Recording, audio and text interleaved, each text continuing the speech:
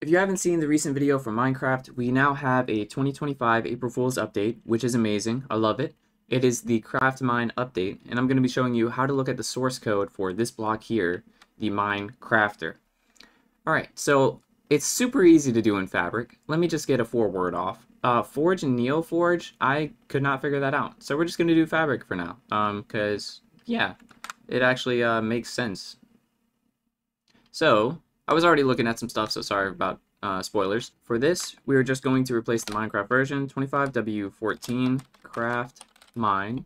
And usually you could just stop there, but we want to change the mappings. And the reason for that is because if we don't, I could show you. So if you're trying to find the source code for the Minecrafter, it's going to be slightly more difficult. Not super difficult. You can still understand that, okay, this is the Minecrafter being registered here, and this is the field that it's going to be called by in other places, and this is the class that it uses.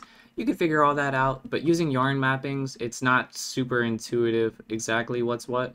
So we're just going to get rid of them. We're going to comment this out. And we're going to do mappings, bloom.official Mojang mappings. And then we reload this. We'll search this back up in a moment. So that's loaded.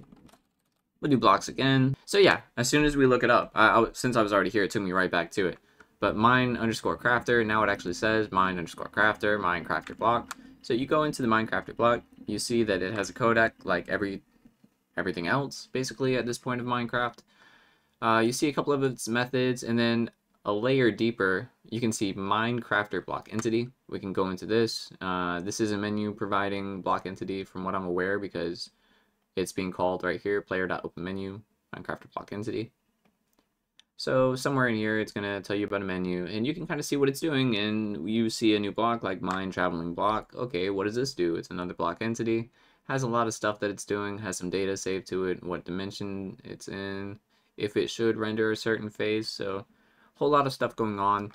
This stuff can be really amazingly useful.